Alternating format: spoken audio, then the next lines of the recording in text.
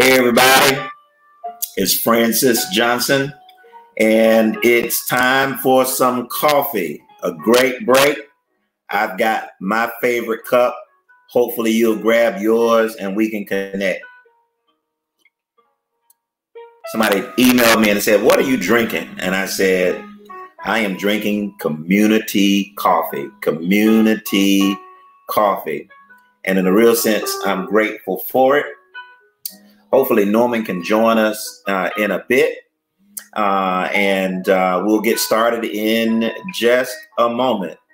Listening to some good coffee house jazz. Got a great talk.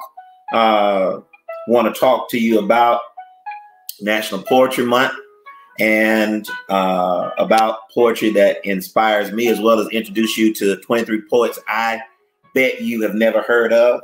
As we celebrate and lift up the legacy of particularly Black and Brown poets in this National Poetry Month. I want to also lift up a resource to encourage people during this time of COVID pandemic and confusion, misinformation, distraction, delusions, if you will, and want to dig deeper into a resource that I shared on Wednesday by my good friend, Dr. Monica Coleman, Not Alone. I want to dig into a particular passage from that. Hopefully it will bless you. Why don't you share this video? Why don't you share this video? Share this video. It may encourage someone on today. We'll be right back in just a moment.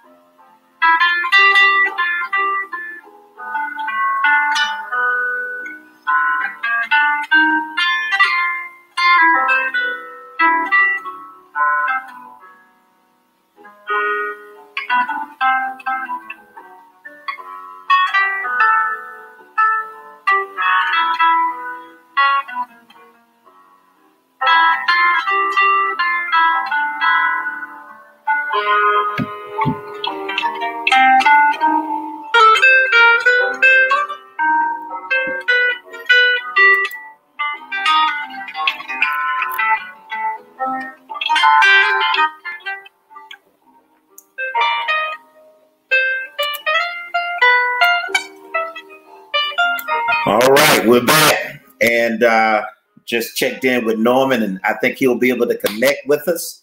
If you want to connect with us, just put a comment in the line. I thought I saw Amber. Rev, it's good to see you. Sabrina, good to see you. Rachel, good to see you as well. Come on in, grab your cup. Somebody's drinking French vanilla. Yuck.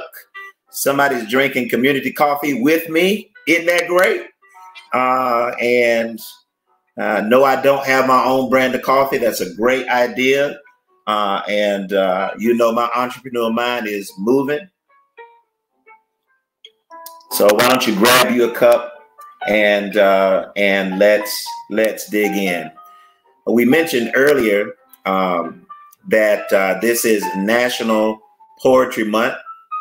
And we're grateful for all of the wonderful poets, Maya Angelou and Langston Hughes. You all know I named my third child, our baby, Langston Hughes Elijah Johnson.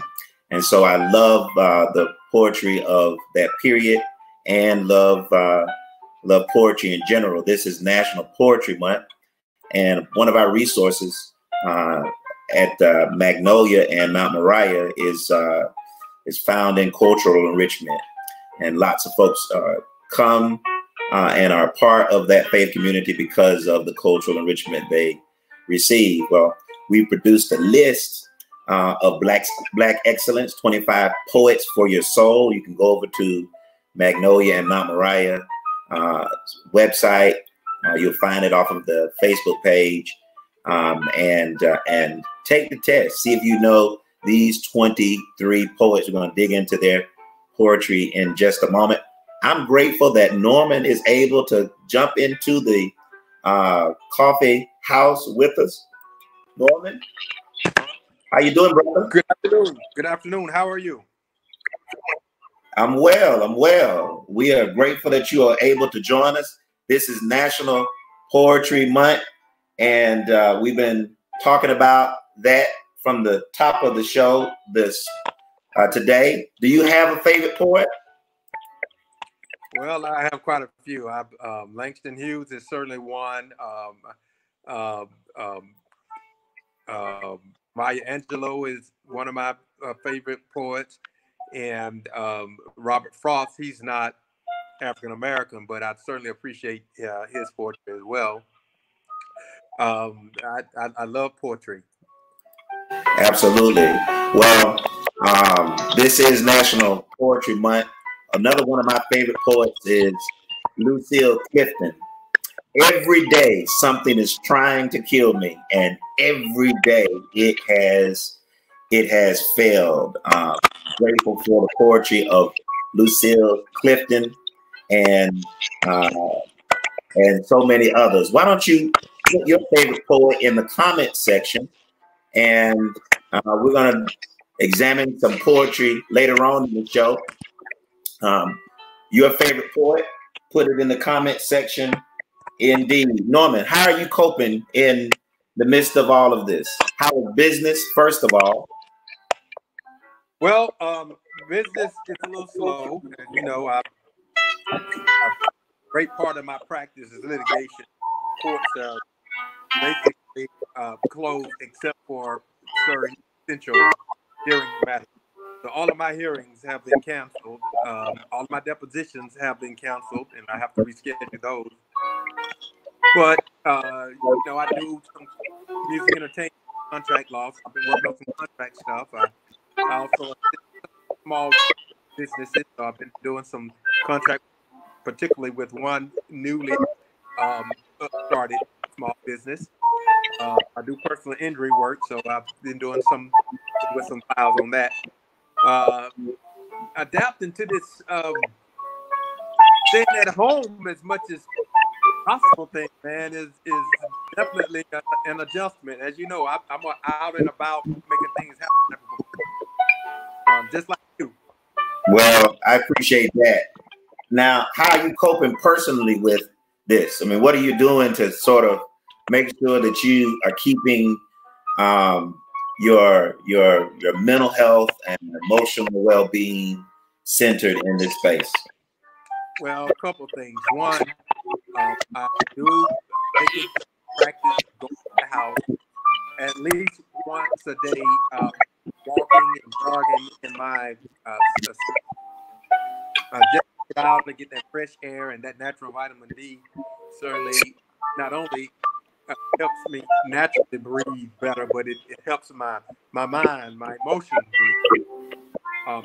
Another thing is, you know, I'm a people person, so doing activities like what we're doing, connecting with people via social media has certainly helped me to maintain contact and to satisfy that need to be in contact with a person. As helpful. Another thing is I'm a musician, man, so I got about 15 guitars in the house. I got a piano in the house, and music always makes things better. It just has a way to make life better. And I've shared some clips on social media, but that's just a fraction of the music I've been making. Right. No, I've heard some of your clips. So you're moving from guitar to acoustics to piano to keyboard. You just all over the place. Yeah, man. I've been doing this thing. It's a part of my healthy response to all of this craziness. I've also been, looking at scripture, and I did a Facebook live message on last Saturday. Probably will do another one tomorrow. Just being able to put something positive out in the universe has been satisfying as well. Absolutely. We were talking earlier this week in our devotion about ways to make sure that we continue to put our mental health and emotional well-being in its proper place and to be centered in this space. And so things to look out for are changes in your eating and sleeping patterns, and that's hard to navigate when the set routines are disrupted. But notice for those things: overconsumption of alcohol. Certainly, if you're abusing illicit drugs, those are things we want to stay away from. Making sure that we stay connected and we don't isolate ourselves. That you are part of a community are really big and key. And just getting back to some of the basics, like practicing good breathing techniques. When you feel overwhelmed, to simply close your eyes, center yourself again, and let it all go. Let it all go. All of the appointments, all of the things we thought were absolutely essential, the things that we thought were non-negotiable, the dates that we thought that were certain, all of those things have just washed away. And so in a real sense, they can bring great anxiety. At the same time, letting go and appreciating this is a season of letting go can be helpful too. And slowing down and taking some good breaths is a good way to do that. Our breath is our anchor. Our breath is our place where we can always come back to the center and the beginning of things. Right.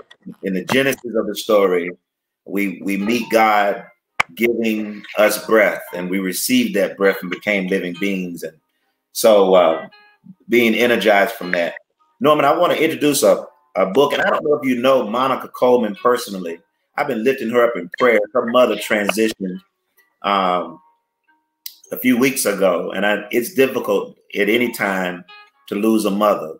A mother is, for those of us who've had good mothers and who've experienced the joy of mothers, know that it's a heartbreak that is not like any other. So we've been lifting her up. This is a difficult time to experience that because you cannot have the full embrace of community. Folks will reach out. They will try to connect in ways that they can through prayer and through expressions of love and the like. But this is a difficult time. She writes in her book, Monica is a womanist theologian and just a dynamic thinker when it comes to faith matters.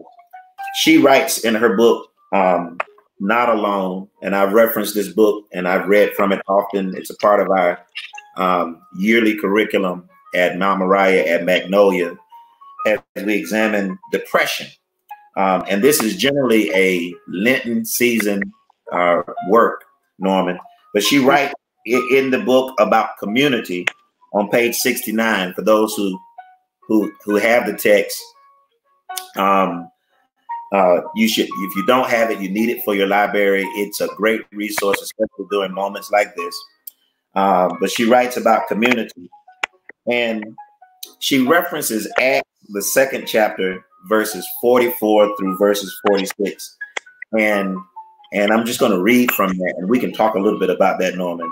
It says, and all that believe, this is when the church was at its best, when when it was epitomizing community. And all that believed were together and had all things in common. And they sold their possessions and their goods, and they parted them to all, as everyone had need.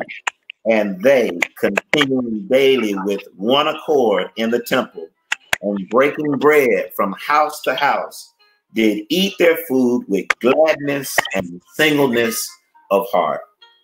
And she writes about the need for community by opening with Barbara Streisand's words, people who need people are the luckiest people in the world. And of course, we all need people. We all need each other. The real question is, in many of the places that have been exposed by COVID-19 and this pandemic, it has exposed the glaring gaps within our community, the glaring holes, the glaring, pitfalls, dungeons that people have fallen in, whole communities have fallen in, and these things are on full display. How do we build community? How do we build community after this, Norman? Well, I think one thing, and specifically reflecting on the scripture that you read from Acts, I think one thing is for us to take strategic efforts to be discerning about what's common among us. Mm-hmm. In order to build community, there has to be a common element.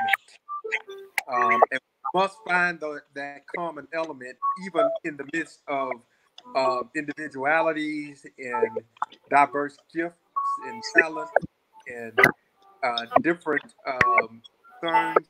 There is a common element that we share that we must be discerning to find, because that common element is going to help to produce community. And I think the second thing is we must all have a willingness to make mutual sacrifice, because the text clearly indicates they also, not some of them, they also, and I think that strongly suggests a mutual sacrifice that was agreed upon, which helped to build community. So those are two things I think that we would need. We would need to find a common element. We would need to be willing to make mutual sacrifice. Norman, that's rich, especially considering some of the current events and circumstances. For one, you mentioned common elements, and oftentimes one of the great criticisms I've heard about faith communities, churches in particular, and conversations with folks who have a tradition, a family legacy in the Black church, but have decided to walk away from it, is that those common elements were often guilt and rote obedience. And these were elements that they just couldn't embrace any longer, that they didn't want to be a part of a community that required them to feel guilty all the time about their humanity. And they didn't want to be a part of a community that just required rote obedience, keep their mind at the door. I often say that if I could whisper into God's ears and offer an 11th commandment, I know that's presumptuous of me, it would be, let my people think. Thou shalt always think. And so these are elements that were a part of many faith communities. And if there is to be a great coming back, a great awakening, believing again, if you will, after this, they can't come back, and they will not come back to communities that are built around guilt and rote obedience. Well, first of all, I think those common elements you just addressed were imposed elements, guilt and feelings of inferiority. Those were imposed elements upon us as a people, which created a common characteristic among us. So I think when we look at it in that light, we have a responsibility to reject and redefine. Mm. And rejection and redefinition itself can create a new common element among us. We got to reject and we got to redefine, and we must redefine our own reality and not live out reality that is imposed upon, and not accept a common element that has been intended to make us feel insufficient and inferior and all other negatives that come along with that. Mm. Mm. So the second part that you mentioned was sacrifice, and Norman, I'm real concerned. You know, the Congress appropriated $349 billion for small business owners, and today we hear reports. You know, the president gets up and says that we're all in this together. The officials in the administration have convinced the public that we need to appropriate $2 billion, of which $500 billion was directed towards big corporations to bail them out.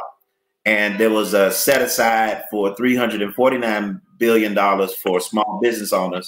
And in 1 week, this fund has run out.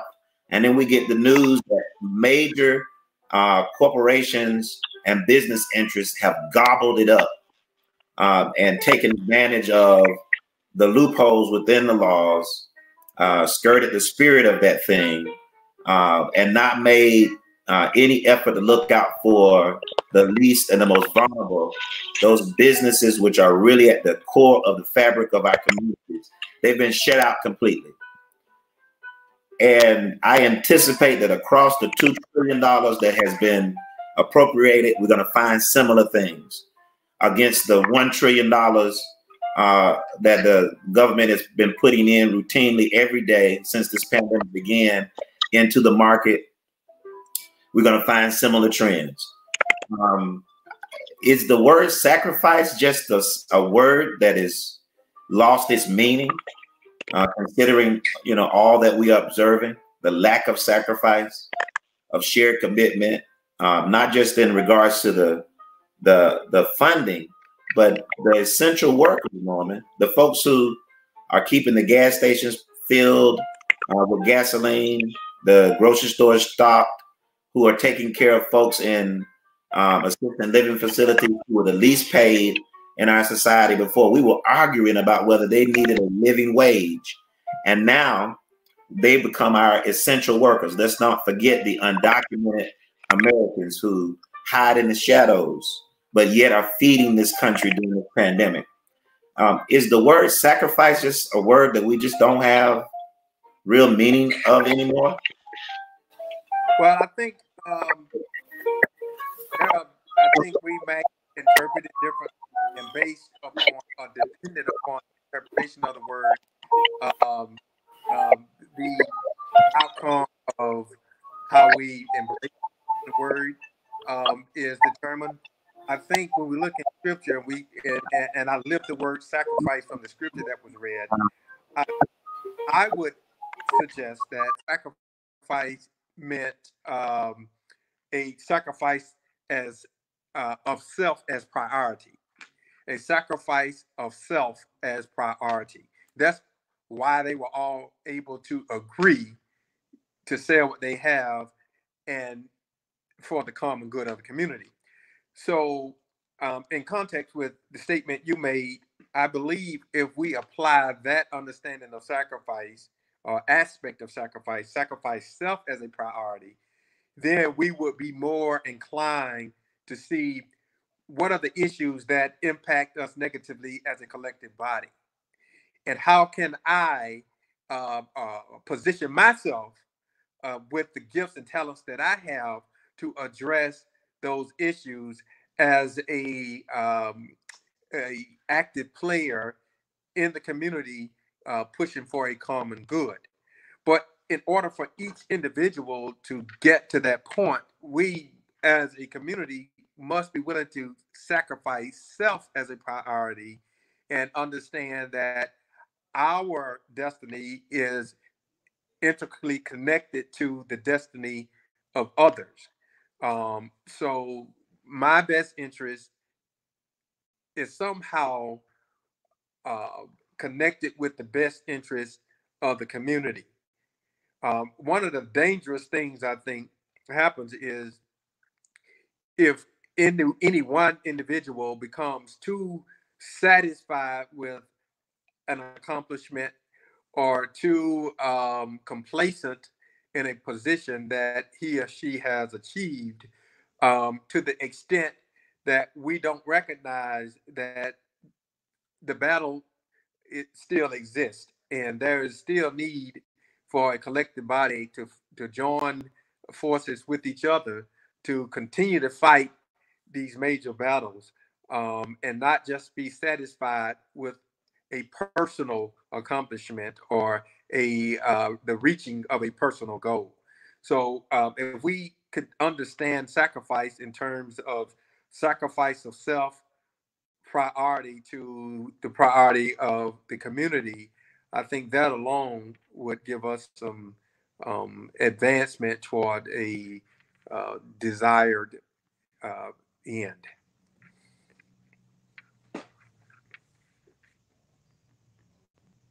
Hearing that, in a real sense, with Johnson, are you with still here? yeah, we're here. We're here, brother. Okay. I lost you for a second. with with that understanding of sacrifice, with that understanding of those common elements, sort of reforming our thinking around sacrifice, like you said, the privilege associated with it, and rethinking about rethinking the common elements of our experience within faith communities, within our profession. Both of us are lawyers, with colleagues. How do we make for a stronger community among those in our profession? How do we make for a stronger community for those of us who are actually neighbors? I mean, I live in a pretty tight-knit community, and I would urge that there are people who live on the very street with me that I don't know, and that I really begin to think about that earnestly. How do we do that in terms of the common elements that Monica writes about? And of course, this is compounded with the notion of depression, which is an isolation. It can be isolating, and in a real sense, I heard the president talk about sort of an economic depression and ways to hedge off an economic depression, but in a real sense, dealing with the real spiritual depression that we're in because of our lack of sacrifice, our toxic common elements, where we measure people's self-worth by their net worth, where we judge people by whether they attended a certain school or might belong to our clique or our club or our group, where we separate people by who they love and how they choose to express that love in their relationships. And in a real sense, those toxic elements have caused isolation. It's caused people to run from the fellowship rather than running towards the fellowship. And there is no community. So I'm grateful that I found a community and belong to so many communities, and the wealth of that has been reflected in the ways that those communities are reaching out during this time period, and that's a blessing. One way to achieve that, I think one way to achieve that is when we join ourselves to smaller communities within communities. I think it's helpful and would suggest that we don't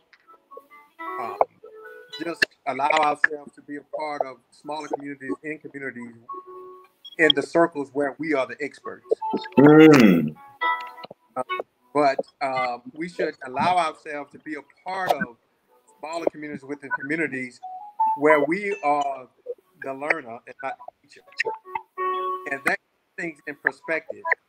I think where where we allow ourselves the opportunity to realize Mm-hmm. none of us know it all, none of us has accomplished it all. We all still need each other, and there's a song that Hezekiah Walker sang.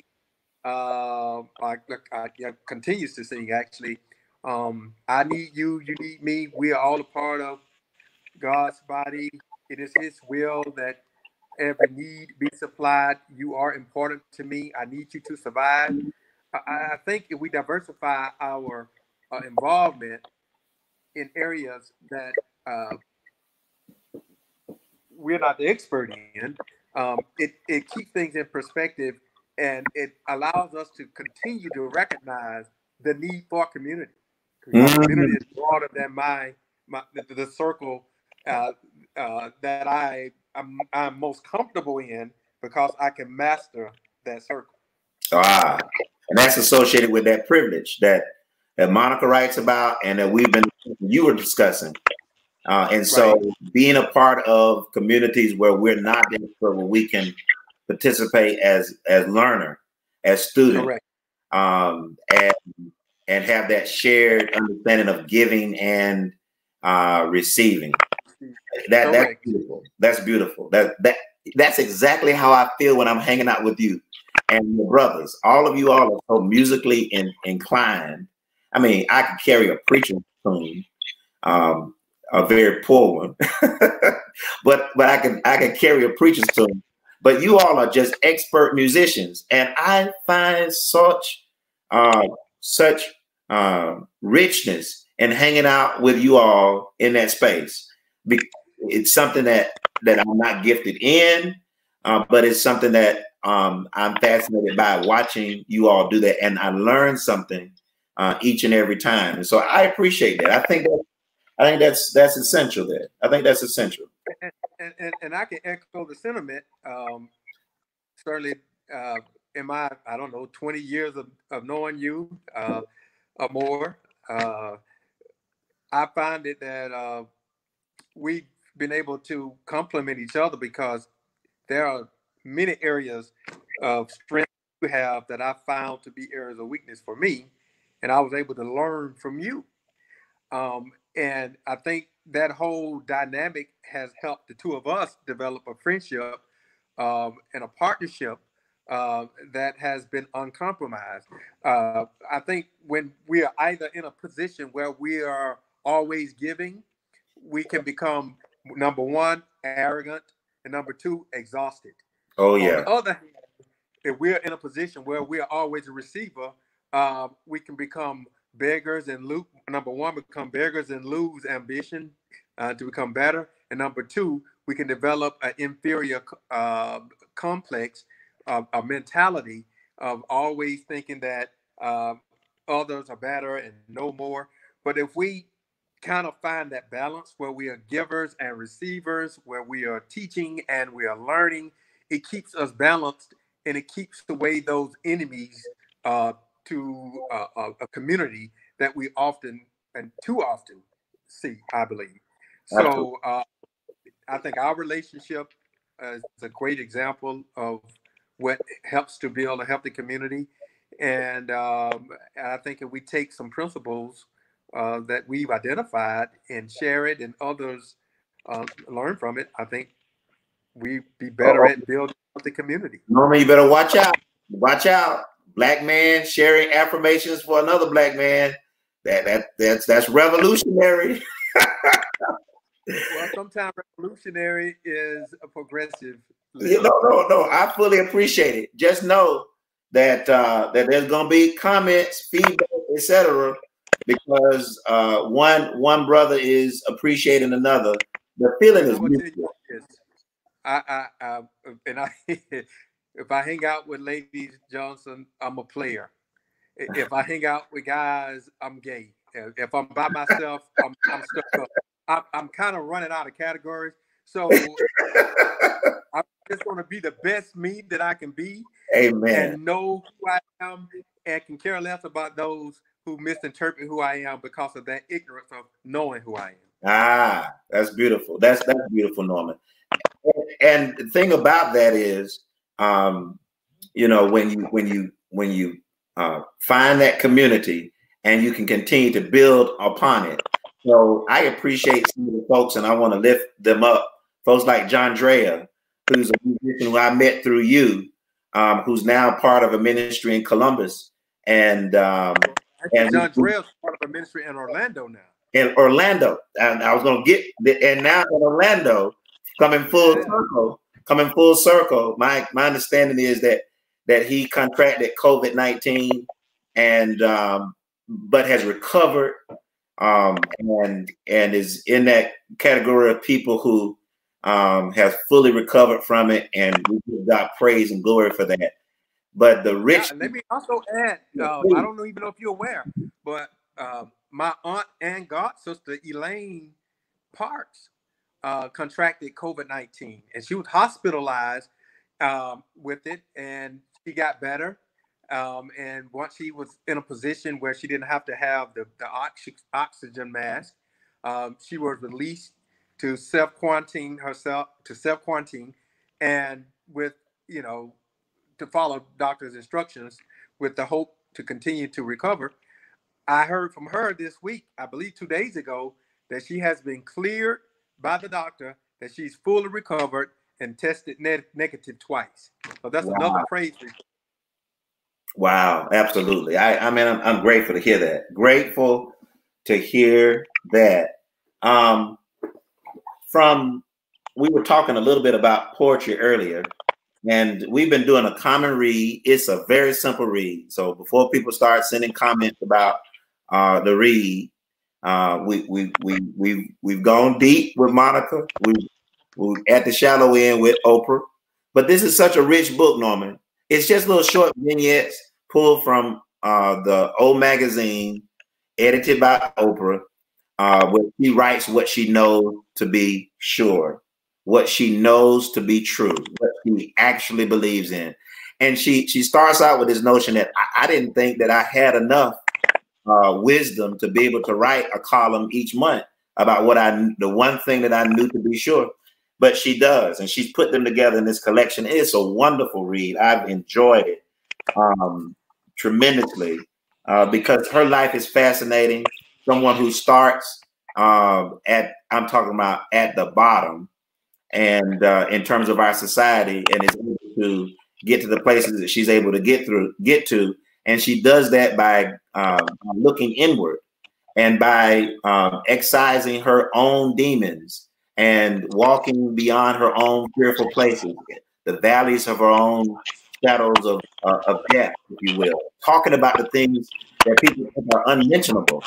And so I'm just fascinated by her life. But in the area on all, she talks about the magic of poetry, the brilliance of poetry, to be able to do that.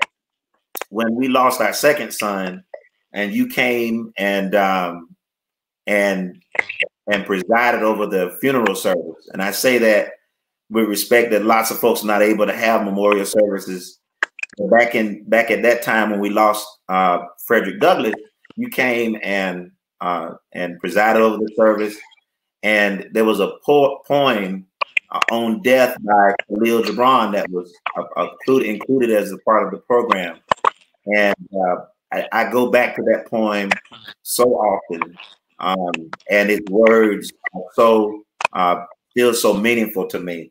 And so let me just encourage folks: if you're sitting at home and you run out of Netflix, you run out of shows on the various platforms, Sling and Pluto, let me encourage you to pick up a book, get on the internet and search for the 23 poets. I'm going to post a link right now to this great article on these 23 poets that you've never heard of. We've all heard of Langston Hughes and Maya Angelou, but some poets that you've not heard of that you can strengthen your knowledge about Black excellence.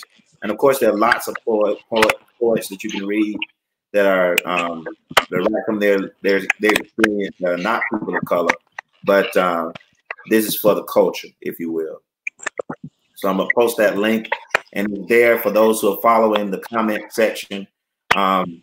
Encourage you to take a look at it and be enriched. Norman, Yes, sir. another text, and our next coffee house chat, I want you to bring some of your texts that you find rewarding and that you have leaned on during this period. But you know, books are important to me. And one book that I read every single day, it's become tattered in my use of it, is Common Prayer, a liturgy for ordinary radicals. Let me see if I can get it up close. Okay. I can see it. Yeah. So this is sort of like a lectionary,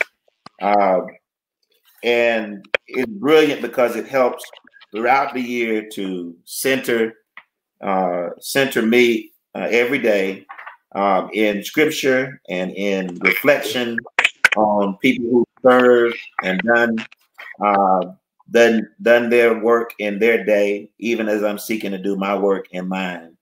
And this morning, there was this section in the prayer for others that I want to read and lift.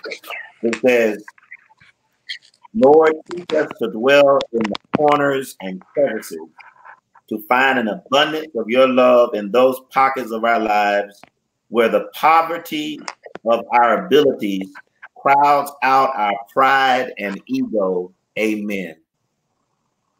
Again, let us dwell in those corners and crevices. For some reason, of your love, where poverty, the poverty of our abilities, crowds out our pride and ego. And I think that echoes the sentiment that you were saying in terms of pushing ourselves outside of our comfort zones and outside those narrow confines of our own expertise and experience life from the position of from a learner. And there's much that we can learn in this space if we will do that. I thought that hey, Johnson, could you hear me? Yeah, I can hear you now, brother. Could you hear me, Johnson? Yes, sir. For some reason, I'm having technical difficulty. I can't hear anything that you're saying. I don't know what's going on. I'm having some technical difficulties over here. I can hear you. I can't hear anything you're saying. So if you're asking me a question, if I don't respond, it's just because I can't hear you. Okay, brother. All right. So check-in time. How are you doing out there while we try to resolve Norman's technical difficulties? How are you doing out there? Hope you're doing well. Why don't you put a comment in the comment section and let me know how you're doing. This is all designed as a way of trying to connect and stay connected one with another during this pandemic. And we want to know how you're doing. I want to lift up a couple of folks. Want to lift up Shirley Garrison. She's been in my heart and mind today. She lost her brother. He's was a pastor in Pomona, California. And I want to lift him up, that whole ministry that he was the leader of for the last 20 years. Want to lift him up in prayer. He, his wife, his siblings, all rooted in our home church. I'm sorry, they might in the church that one of the churches I pastored, Mount Moriah Baptist Church in Pembroke. And just want to lift up that family. In the Magnolia Church family, want to lift up the family of Marilyn Carter Hayes, mother of Sylvia Hayes Trimble, as well as Trimble family. They're in grief today as loss of their mother. And so just want to lift those folks up. I know there are folks all over who are experiencing loss, and why don't you, if you want to remember them, post their names in the comment section. We're going to light a candle as we do each day in reflection and certainly remember them in our prayers. How are you doing? How are you doing out there? Let us know how you're doing. Zambia, thank you for commenting. She says that she's downloaded Oprah Winfrey's book on Audible. Isn't it beautiful? hearing those words from Oprah, her voice, sharing her understandings. In this moment, how are you coping? How are you coping with COVID-19? How are you coping with COVID-19? One of the ways I am coping is taking breaks between work and Zoom calls here, there, conference calls, trying to get different things out. This is what I'm doing on this Friday to make sure that I stay centered. I'm stopping. I'm pausing because I found that working from home, I'm busier than I've ever been. And so I'm stopping to finish my cup of coffee and to talk with you today, as well as connect with Norman, my good friend, who is down in Tampa, Florida, doing the same thing, trying to run a law practice, trying to sustain ministry. And he's a musician, whereas I'm an educator, and we're both trying to maintain. And so what are you doing to do that? What are you doing to do that? Trying to resist going to the refrigerator. I'm trying to resist. I'm trying to resist it. I'm fighting hard. Trying to resist overconsumption of alcohol. Trying to resist. How are you coping with COVID-19? Trying to remember some of those old habits that that were so enriching in my life before I got so busy with the ways of living that I like reading, like taking enough time to meditate, taking enough time to just rest and relax, taking enough time to think about others and to be intentional about all of those things. So how are you coping with COVID-19? How are you coping with COVID-19? Lots of folks have written in and said they want to know where their check is. Where's my check? Where's my check? I get it. Understanding the stimulus for what it is something that is a big concern.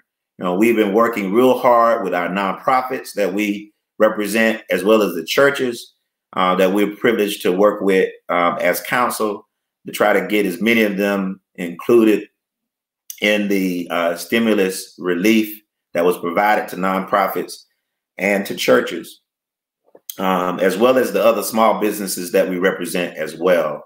And so, unfortunately, what we anticipated came to pass, and lots of folks for whom this program was not intended gobbled up a lot of the resources. And I think you're going to be shocked and disgusted when the full list comes out. And so just want you to know that this is an ongoing concern, and we're continuing to dig into this.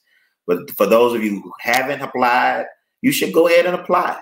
You should go to sba.gov and apply for the COVID grant up to $10,000. If you have employees, they will give you $1,000 per employee. And if that program has run out of funds, then they're already planning the next stimulus. And we're already advocating for more relief for small business owners.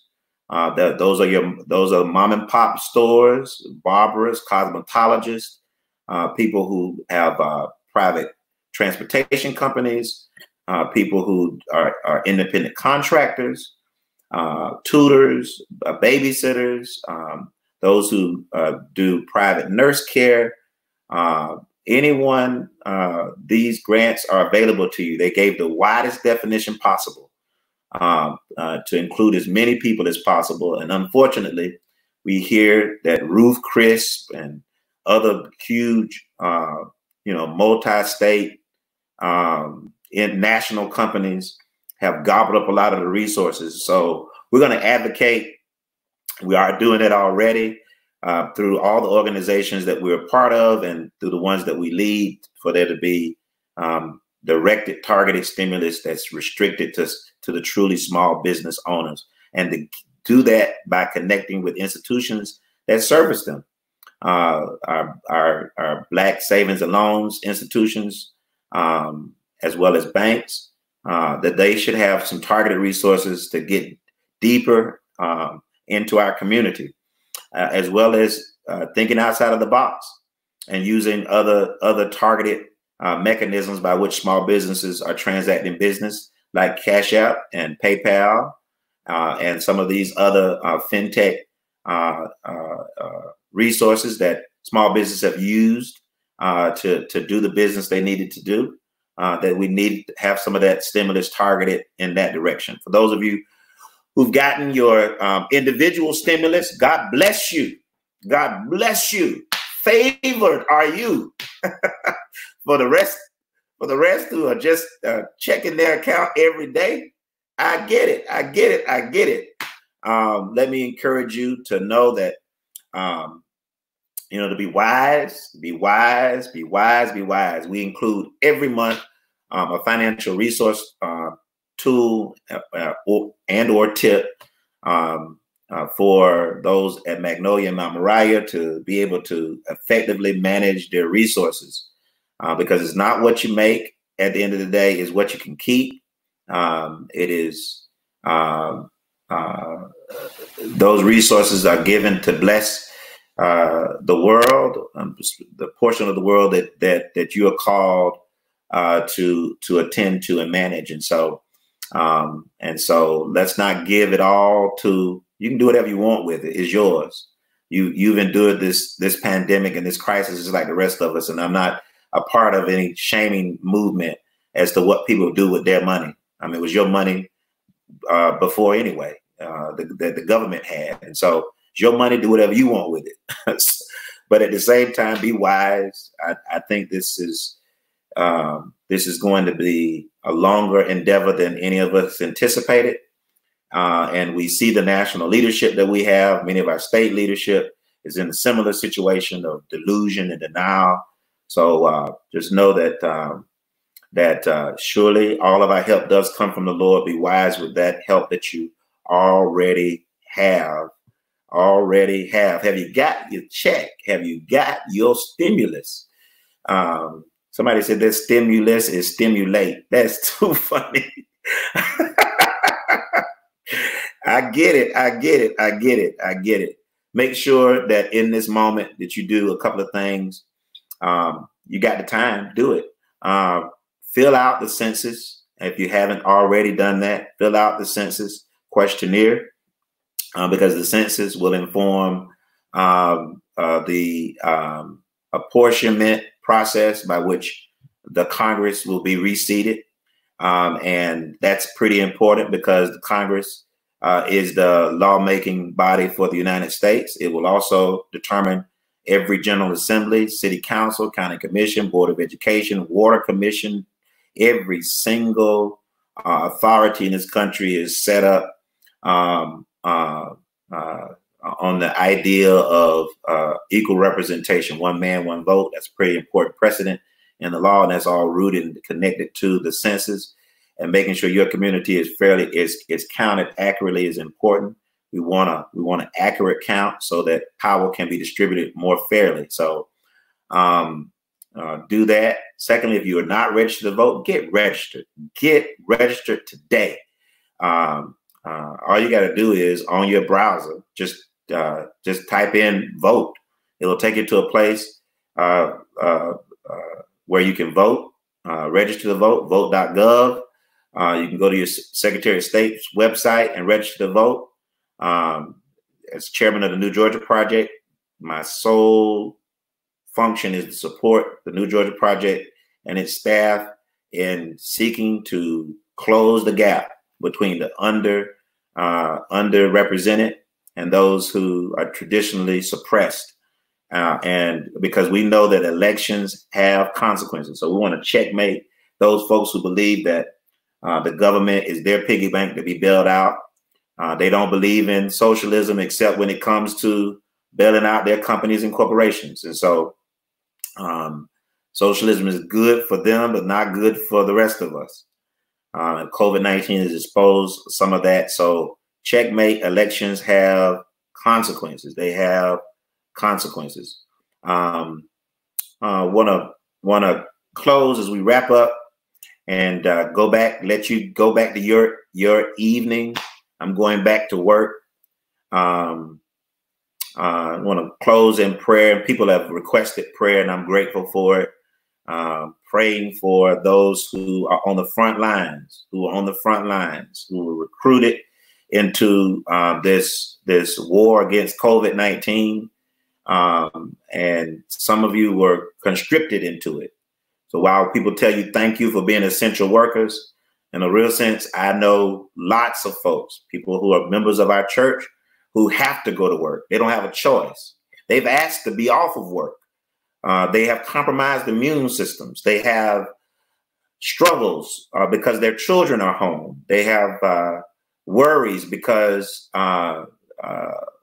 just how dangerous their working environment really is and how exposed they are, and the lack of protective equipment that they're given to protect themselves. And they're concerned. And so they are not essential workers by choice. And our cheap thank you is of little regard in terms of their safety and well-being. It's like Bonhoeffer's cheap grace, if you will. And so I just want to acknowledge those folks who are struggling in the midst of all of this right now. If you are sheltering and you're in place, if you are home, you are privileged. I am privileged to be able to be on this Facebook Live. And I recognize that. I want to acknowledge those who are not able to shelter in place, cannot shelter in place, and are struggling tremendously. And it seems as if all this country has to offer them is a cheap thank you. No offer to raise the minimum wage to a living wage, no offer to expand Medicaid 50 states wide and all the territories, no to ensure that healthcare is a universal right, no real talk to engage in a true year of jubilee. Debt forgiveness is critical, and I think that's a conversation that we need to talk about, whether it's student loan debt or whether that is other forms of debt. I mean, we bailed out the banks 10 years ago. Maybe the banks can bail us out now. But these are things that I'm concerned of praying for earnestly, praying for those who have been so personally impacted by this. The more than 25,000 Americans who've perished, people around the world who've perished from COVID-19, the hundreds of thousands of people who have contracted this and have suffered, those who have recovered, those who are working to take care of the sick and the afflicted, praying for them as well.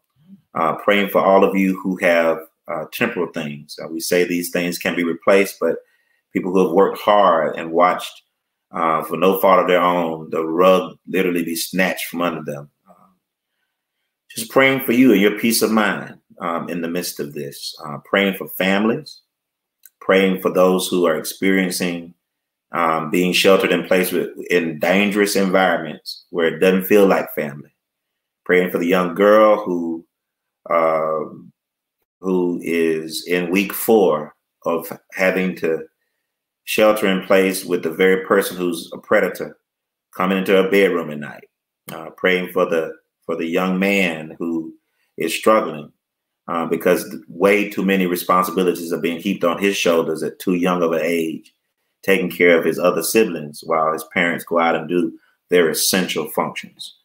Just praying for folk, the difficult circumstances that people are really in. And I wish that our president would spend some time in his press conferences each day, thinking about the Americans who don't get the privilege to live in the White House, who don't have Secret Service protection, who can't get tested whenever they demand a test, and who are struggling because they don't have government-sponsored health care like he does, and the best doctors in the world. So just praying for our community and our family. This has been coffee break. I finished my cup. So we're done for today. Leave me a comment. Let me know how you're doing, how you're feeling.